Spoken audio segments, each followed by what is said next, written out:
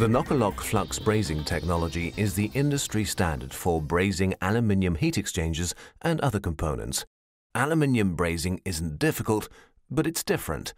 Expertise is particularly helpful if this technology is to be used successfully and economically.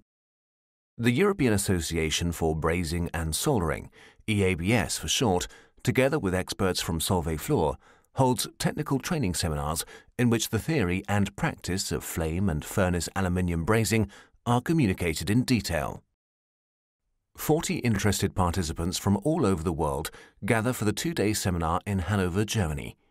Technical staff, design and production engineers, as well as production engineering managers. Aluminium flame brazing is on the program on the first day. The experts Philip Roberts and Derek Davies address each and every aspect, such as fundamental rules, metallurgical considerations, fuel gases and burners, as well as automated flame brazing processes. Afterwards, in the Nocolok Brazing Centre, participants can test even their learned knowledge in practice.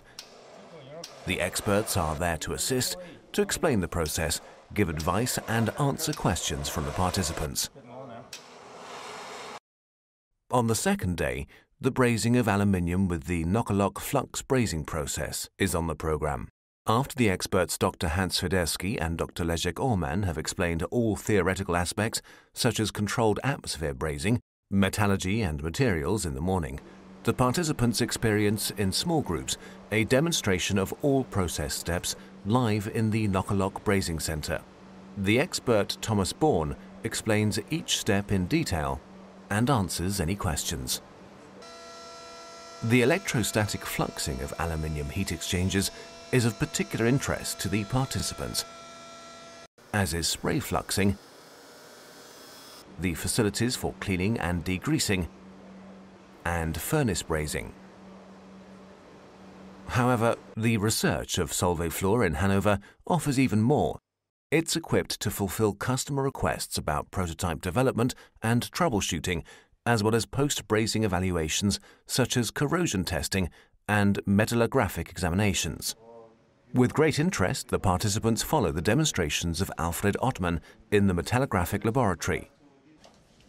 The conclusion comprises of a brazing demonstration in the laboratory glass test furnace in a controlled atmosphere. Here, Andreas Becker and Dr. Hans Federski present the brazing process in full detail on the screen. The high application rate of this well-established, unique event and the tremendous interest of the participants show that this two-day seminar successfully provides compact technical knowledge about aluminium brazing.